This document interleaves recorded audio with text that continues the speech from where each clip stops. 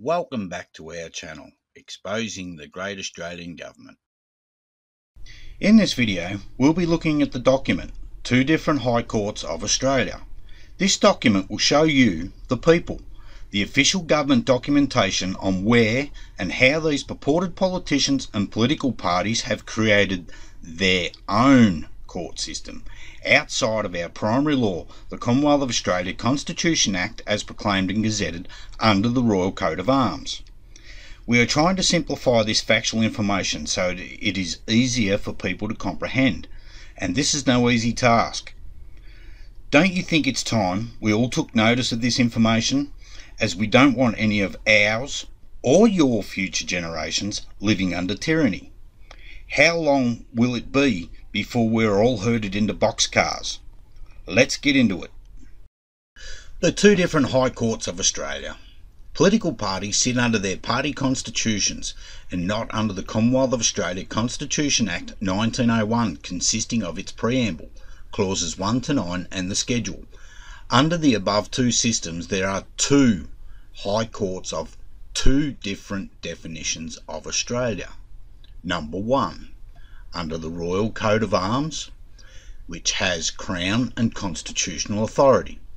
This High Court of Australia, established within our Commonwealth of Australia Constitution Act 1901, consisting of its preamble clauses 1 to 9 and the schedule, and the Judiciary Act No. 6 of 1903.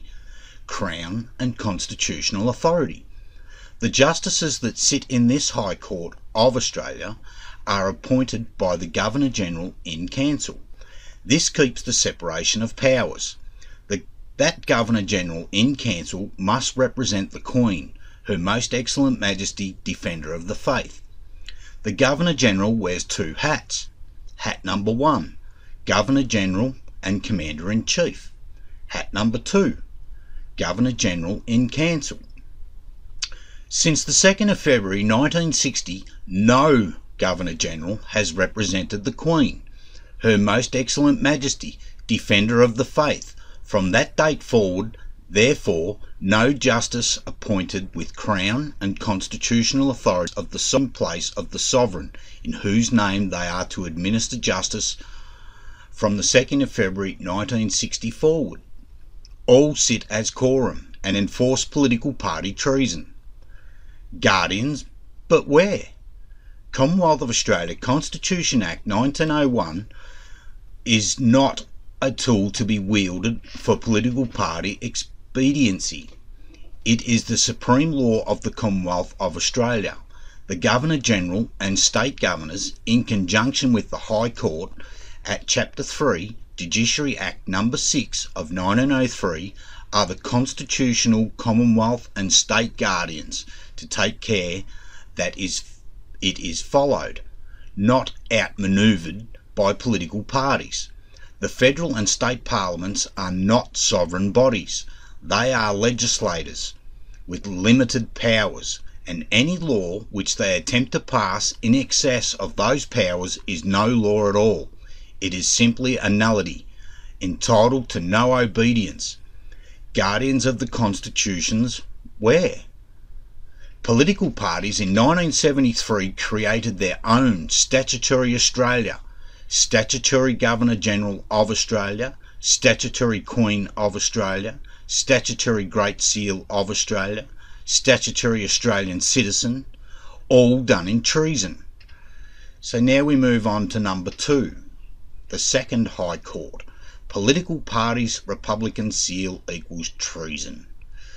This High Court of Australia, established in 1979 by and for the political parties under their private Governor-General of Australia, Queen of Australia and Great Seal of Australia. This Australia was created by and for the political parties in 1973 as a statutory Australia by changing the constitutional and official definitions without a referendum while sitting within our Parliament. This High Court of Australia has no Crown and constitutional authority. These pretend judges sit as a quorum in the presence of, with no Crown and constitutional authority, do not sit in the place of the sovereign in whose name they are to administer justice. The political party's High Court of Australia now controls all state courts after the states joined the status of the Commonwealth of Australia as a sovereign, independent and federal nation, without referendums and criminal investigations into treason by all involved. The political party's High Court of Australia sits over and above federal and all state courts and protects treason, pedophiles, sabotage, treachery and fraud. These two different constitutions also create two different Commonwealth of Australias and two states of every state. So on the left we've got what we're supposed to have with the Royal Coat of Arms. On the right is the political party treasonous constitution with their BS Australia Acts, with their Queen of Australia, which again in the 1998 Constitutional Commission, it states in that they need a referendum for the Queen of Australia.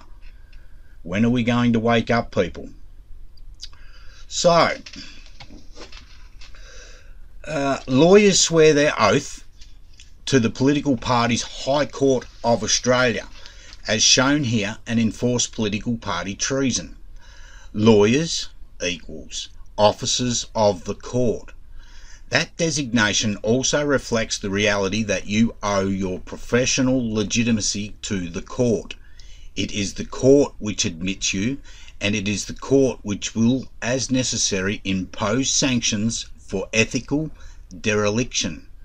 Lawyers, barristers, Queen's Counsel and state councils enforce treason through these political party Australian courts under the Australia Act 1986.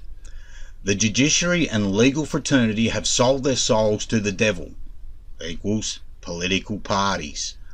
This Victorian Chief Justice QC equals dumb, Chief Justice Queen's Counsel Marilyn Warren.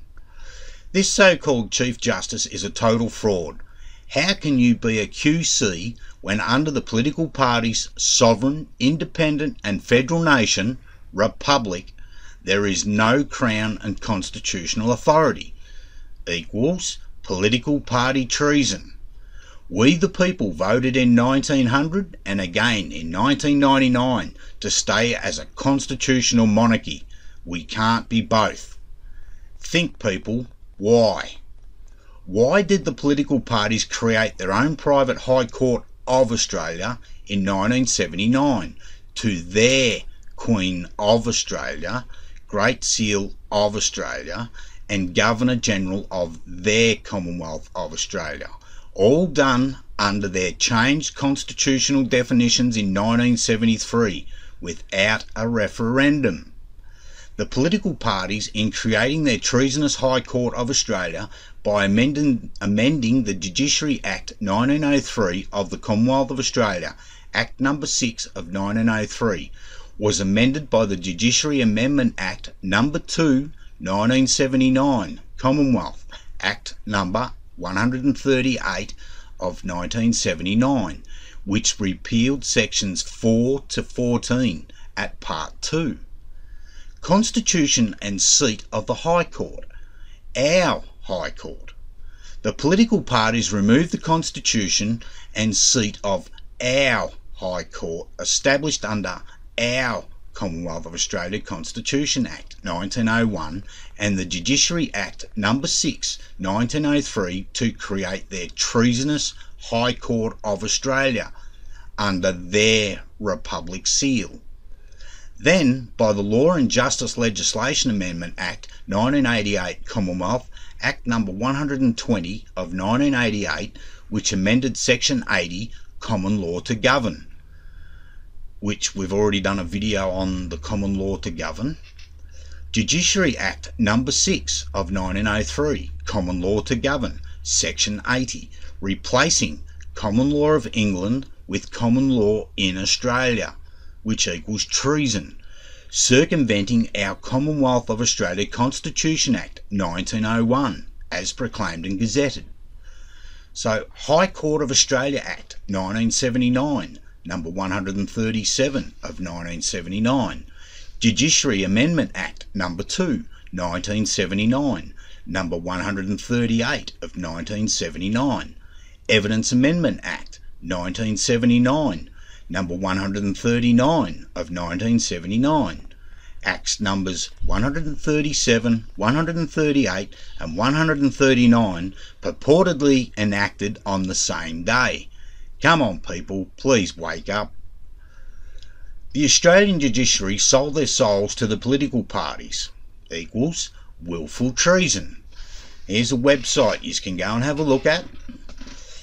All this is high treason by political parties that are not within our Commonwealth of Australia Constitution Act 1901 as proclaimed and gazetted. Wake up people.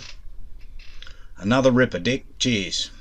If you think that you are sitting at the same table as these filthy rich purported politicians, public servants, then you don't really have your eyes open. And now is the time to step up before all our future generations are living under the control of these traitors and criminals.